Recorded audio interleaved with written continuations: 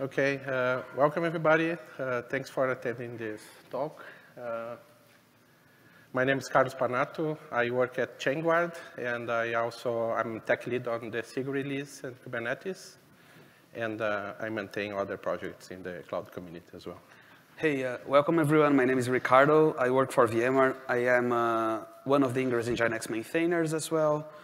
And you can find me around in SIG CLI sometimes, and yeah, you can find me around. Okay. Messing with code, breaking things. Today's talk, we're gonna try to understand the feature lifecycle in Kubernetes and how people can open features and do implementing to the whole lifecycle. Before we start, we have three questions. The first one is who here is here for the first time that doesn't know anything about the caps and the feature lifecycle? Just for curiosity. Okay. Cool. And who are here that have features, ideas, that want to know how to push those through the lifecycle? Okay. Okay. And the final one, who here open already one or more features, ideas, and it's stuck in between? It's like, okay. Are here because think that we are jerks. Yeah. Okay. Thank you, everybody. We're gonna go over some examples, and then we're gonna explain how the cap works in the real life. For example, this is the one feature idea that is a kind of, let's say, easier way to roll out config maps. The feature idea is already open till 2016, and there is no conclusions or things yet. This feature is still open and is not yet implemented. For example, we have more than 1,000 people saying this is a good thing to have, but there is no concrete outcome from this idea here. Another one is the simple startup in ordering, still open from 2018. There is a lot of questions and a lot of comments, and people should we use a readiness gate, some other new filtering field, to give ideas. There's a lot of discussions, a lot of closed issues around these ideas here. Another one that it's a dual stack for IPv6, was open 2018, and was closed last year. That took in quotes, yeah, just 3 years to get the full thing, the full story, roll out, and everybody agreeing on those things. Sometimes takes less time, sometimes takes more time, sometimes never end, right?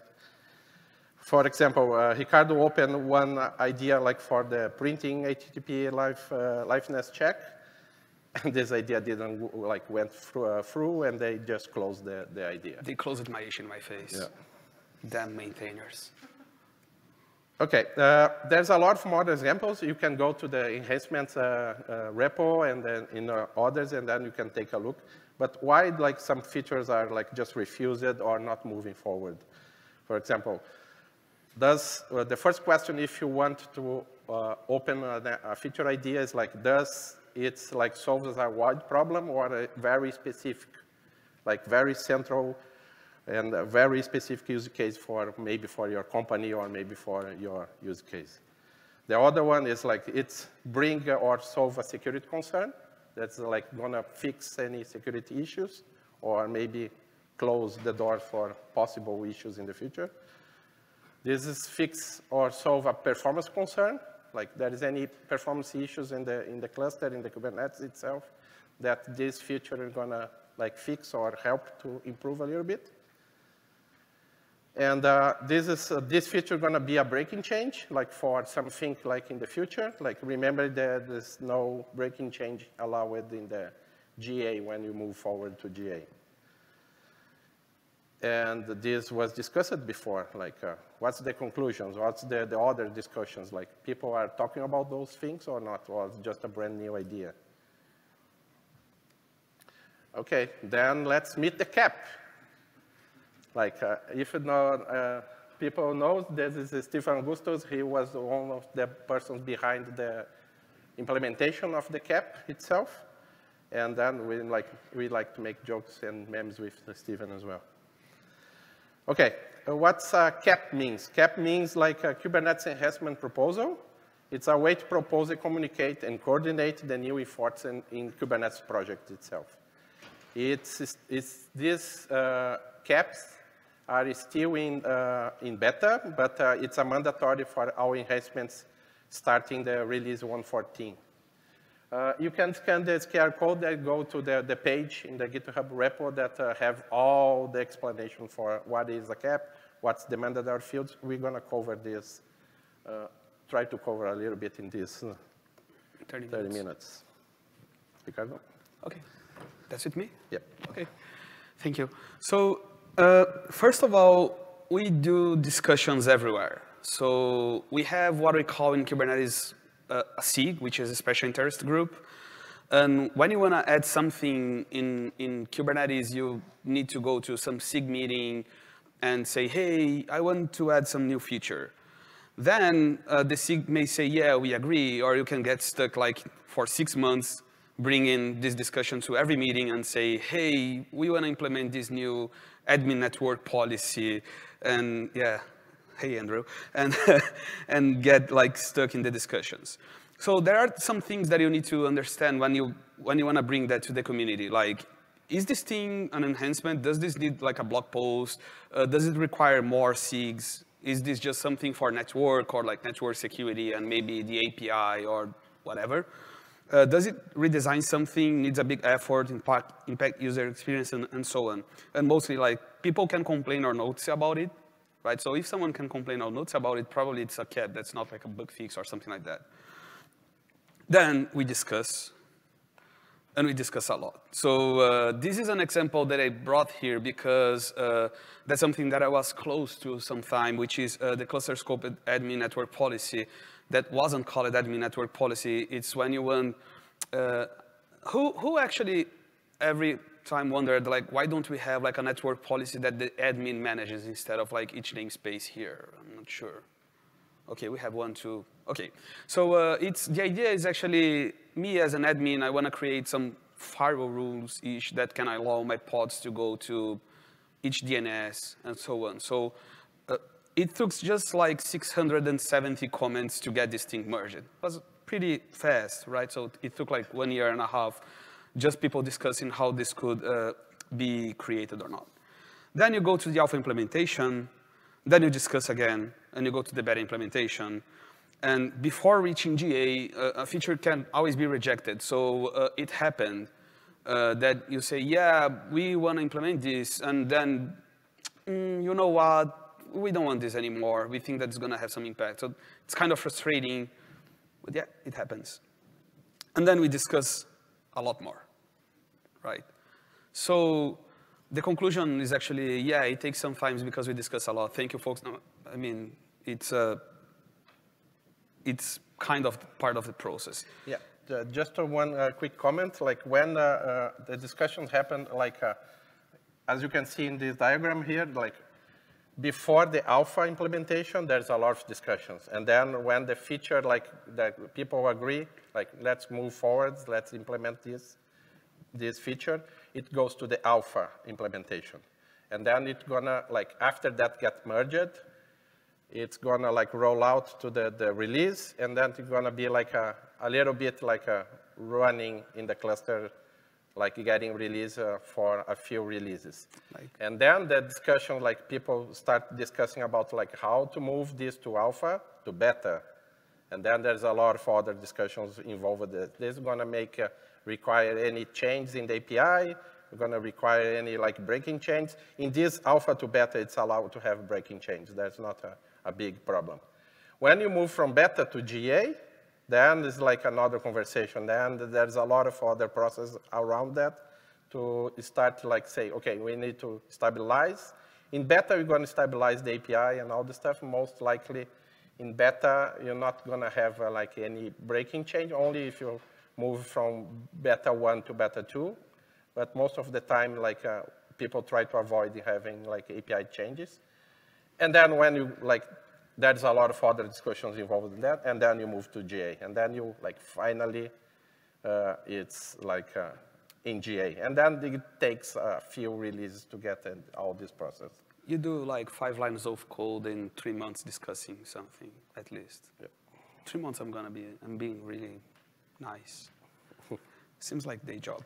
So how can we get this feature in Kubernetes? It's like, usually this is something that we see a lot. Like some folks, they just say, hey, I need this thing. They open an issue and like, yeah, keeps poking the developers every month. Like, hey, is this ready? Hey, my boss is asking me, is this ready? And then you have some folks that they just say, maybe we can fork the project. And if you fork the project, you're going to have some problems because maintaining Kubernetes is not that easy, like, I think.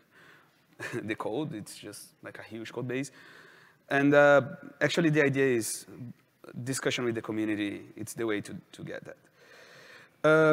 I decided to bring some real-life examples to you so you can see actually how this goes and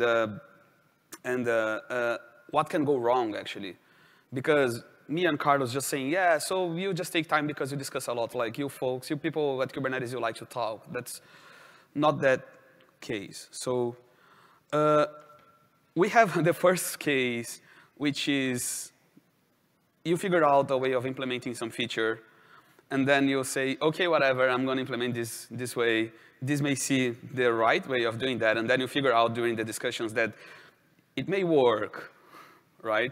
But probably it's not going to work on the right way. So I started implementing, my first cap in Kubernetes was this, what we call network policy port range, which was just a new field. Like everybody was like, hey, can you just add this new field in the API? Like you have the starting port, and like you may have a new field calling start to end, right? And yeah, I mean, it's a really common case.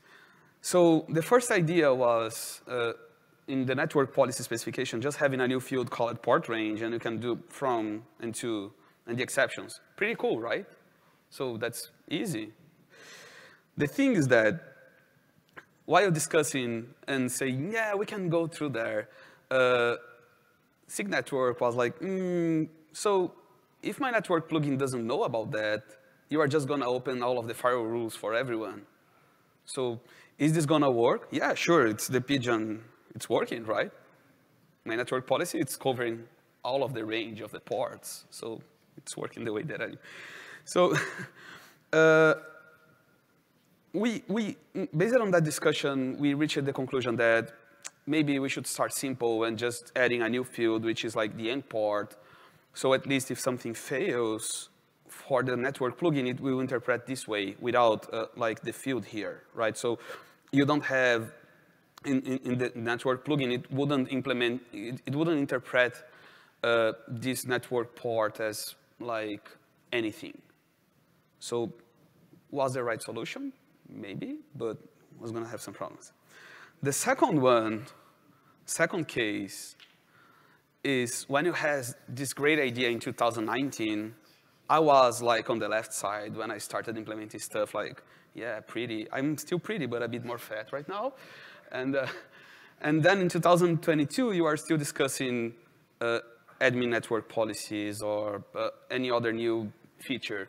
So some features, they take time, right? So one of the examples was like adding colors to kubectl, and I want you all to speak with me. That's kubectl. Tim Hawkins is not here, right? So that's a kubectl, thank you. So there is an issue since 2018 about that. And the problem was, can we add colors to kubectl output, like describe, get, pods? Sometimes you do like kubectl get, pods, and you want to see in red if something is in crash loopback, and in green if something is running, right? Cool. So you have some workarounds for that already. But I don't want to install and have a lot of workarounds like our kubectl plugin. I want to have this inside.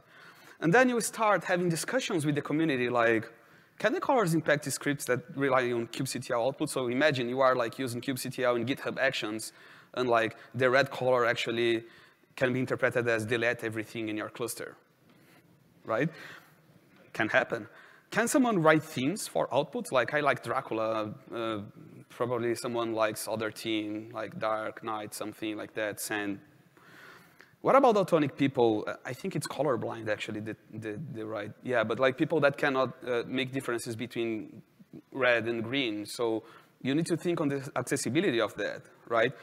And finally, and this one is the most difficult in Kubernetes today, it's like, is the maintainer willing to long-term maintain the solution? Because sometimes someone just jump into the repo and say, hey, this is the new feature, I can go through there, and then like, okay, the feature is fine, but when you have some bugs on that, who's gonna maintain that, right? So it's kind of a discussion that, is it worth to have this? So there is an example on that. We have a work in progress. Eddie, as an example, is taking care of that for a new kuberc file, and was like, hey, is this the best solution for that problem? No, but it actually generated a new discussion on how can we make kubectl configurable for the users, right? So, cool. Okay, the third case is when something gets shipped. So it's like after 4 years discussing, and you say, you start implementing after all of those discussions, say, I don't think it's gonna work, but it works. Who uses distroless in the cluster? Who knows? Who doesn't know what is distroless? Actually, I can do some. Okay, cool. So distroless is like a Docker image that doesn't have anything other than your program, whatever you want to run, right? So it was made for that. You don't have curl, you don't have wget, you don't have bash, you don't have anything there. So it's kind of hard to debug.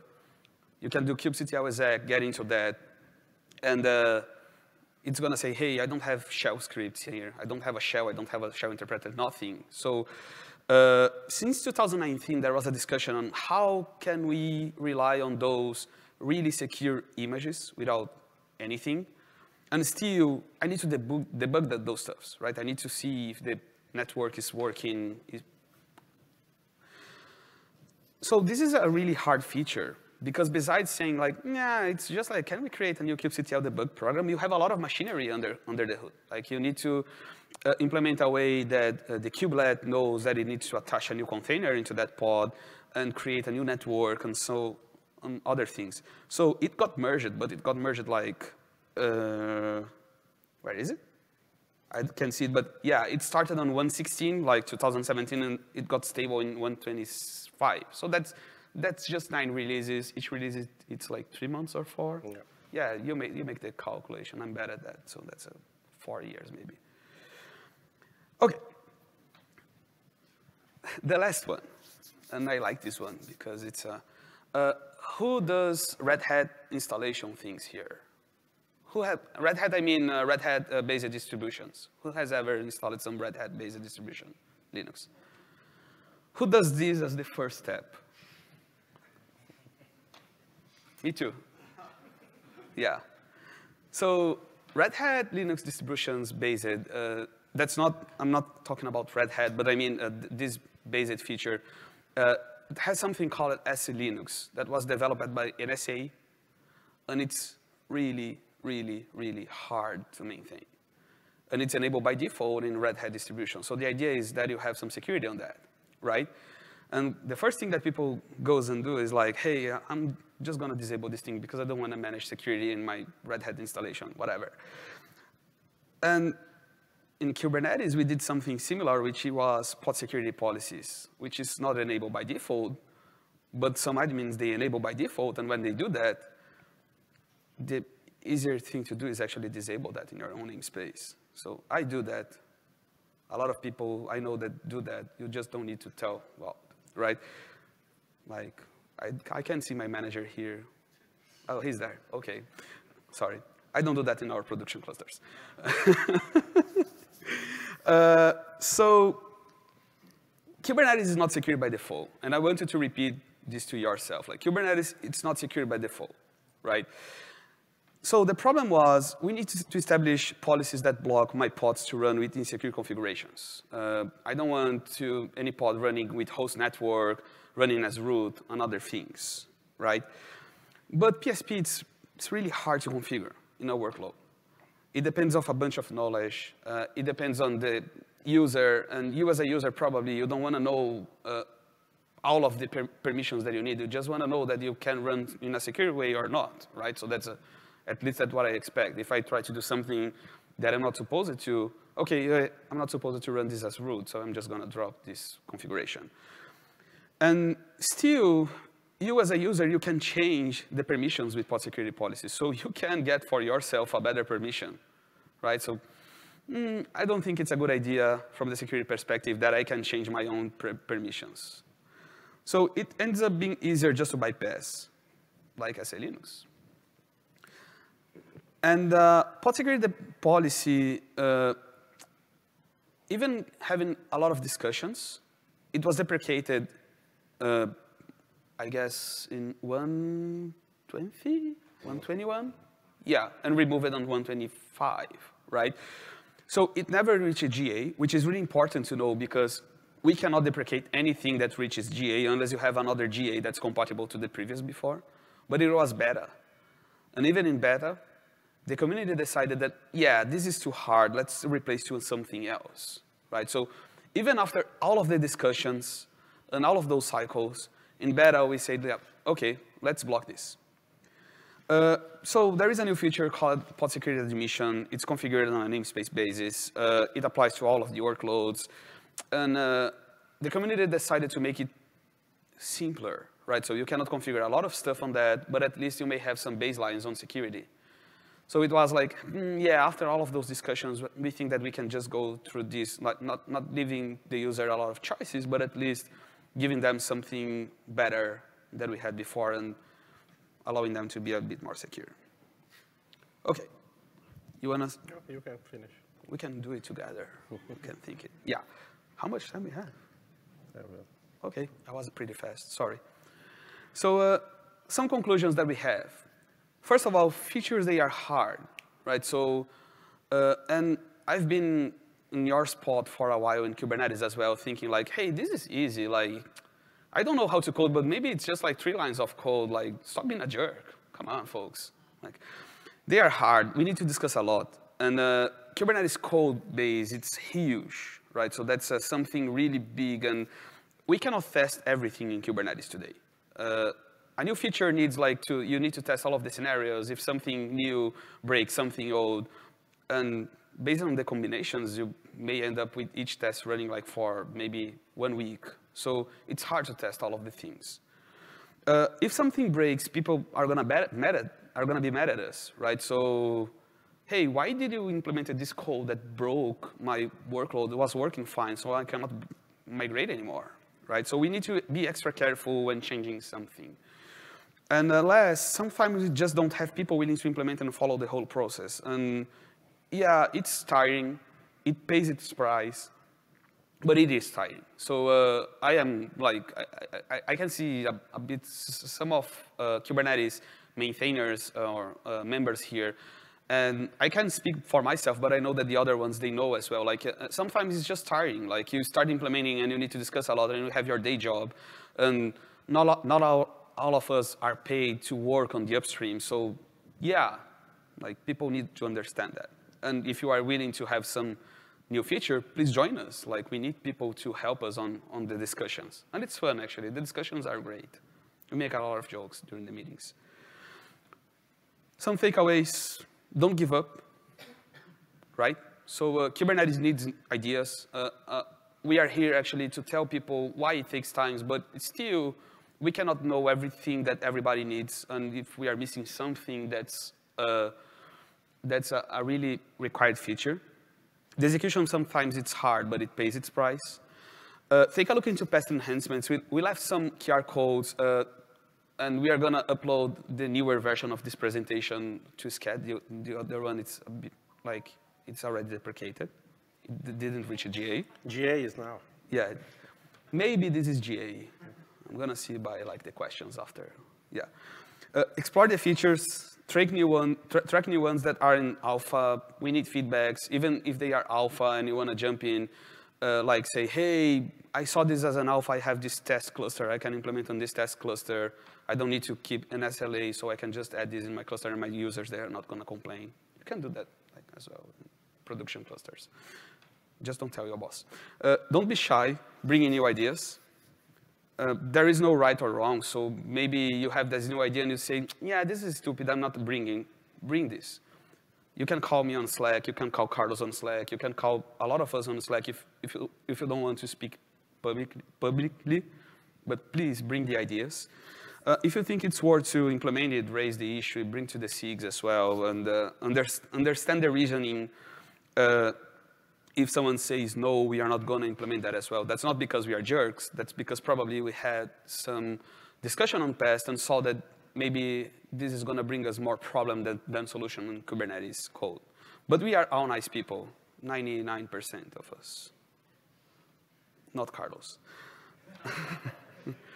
And not only of code Kubernetes is made, so you can propose improvements in docs, feedbacks, feedback in your own experience. As a contributor as well, if you start contributing and you think it's too much hard to contribute, we need feedbacks for all of those things. So just feel free to reach us on Slack. You are around that. We take sometimes some time to answer, but at least we try to answer everybody, okay? And I want to speak something else? I have just I remember just another example that doesn't touch the Kubernetes code base itself, but we are planning to move part of the inclusive naming work group. We are proposing to change the Kubernetes KK, the GitHub repository for the master branch to the main branch, like becoming not called master, but main.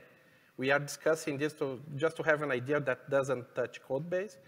We are discussing this since last year, and we didn't implement yet because that going to affect not only the entire Kubernetes organization, but going to affect downstream users, that people consume Kubernetes and build Kubernetes on their own. Like we sent a survey last year. We got like a few persons from different organizations replying. We decided to not move forward in that time because we just got like 10 answers, and I think we have much more organizations that rely on the building on the Kubernetes on their own infrastructure. And then we are like, just to say this is like a simple renaming, but it's not that simple. And inside the Kubernetes organization, we like need to scan the entire repositories, jobs, pro, everything, to know who is relying on the master branch and the name of to change. We did a lot of work. This is like just a normal rename, but in our Kubernetes organization, that is a huge stuff. It's not that easy. In GitHub, it's just a button, right? That's not that way. Okay, folks, I think that's all for now. Thank you, everyone. And we have time for we have a few questions. Minutes for questions. Yeah. If you have. Yeah. Karen is with the microphone if someone wants to make some question. Andrew cannot make questions. Thanks. I was just wondering what your thoughts would be about having either a product manager or product management sort of principles included in this type of process, and whether you think that would work, wouldn't work, or how that might be best utilized. Let me see if I understood. The question is like including project managers and... Not a project, product. Yeah. Yeah. So I'm a product manager. Yeah, we have some persons involved that is a program and a product manager in the community. Yeah. Like, for example, in the SIG release, we have Laurie, and she's working like to create a vision and create a roadmap, and we defined all this stuff for, at least for the SIG release itself, but that impacts the other SIGs as well. Then, like, I would like to see more product managers and stuff like running and helping the other SIGs. I think that's is a nice thing to have. But again, like we need those people like to jump in and show up and participate. Yeah. So the best way is just to jump into a SIG and just see what you can do from there. Correct. Sounds good. Thank you.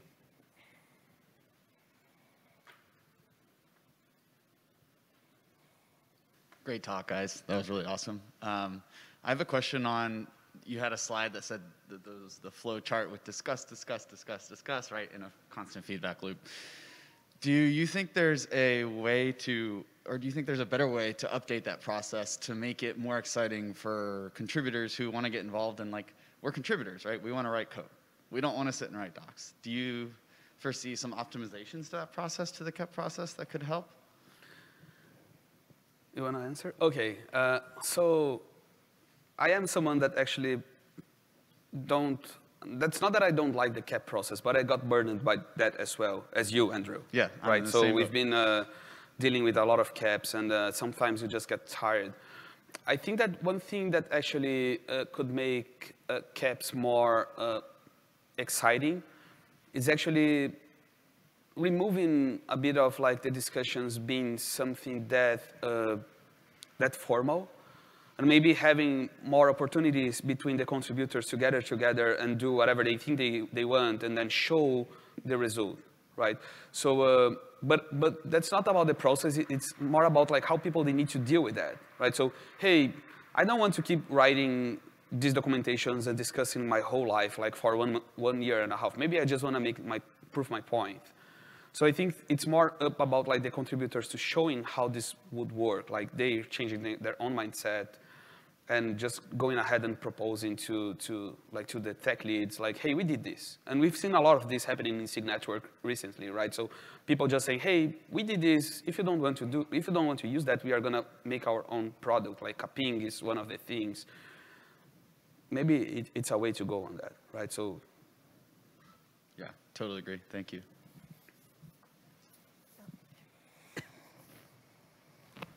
Is the KEP program, if there is a program, measuring the actual like tech time versus cycle time versus like interactions? Because like at some point, let's say it doesn't look like it's going to take less time to get features in. It's going to take more time. So in the manufacturing industry, this was figured out. So like they decide like what is the lead time, tech time, and so like when you do process analysis, like this has been figured out to understand where actually the time is being spent. Is it just waiting? Is it waiting for someone to comment? Is it waiting for someone to write code? Is it during writing code? Is it waiting for someone to approve, right? So those, I think folks will need to get a little bit more deterministic into identify like where is the actual wait time in each of those processes, because it might be 3 years, but it might be 3 months of work, and everything else is waiting, right? So do you see anything being done in that sense? Do we have metrics? The answer is no, it's fine. So. Yeah, like we need to think that that's a lot of people that is like a tech lead and like involved in the community, they are doing the free time, right? And sometimes that free time, I only have my free time to review a KEP or take a look or make a comment. Going to be in 2 or 3 weeks, and like on Sundays. Yeah, on my Sunday, and I'm like, I'm not want to do that in my Sunday. I'm going to do the next one.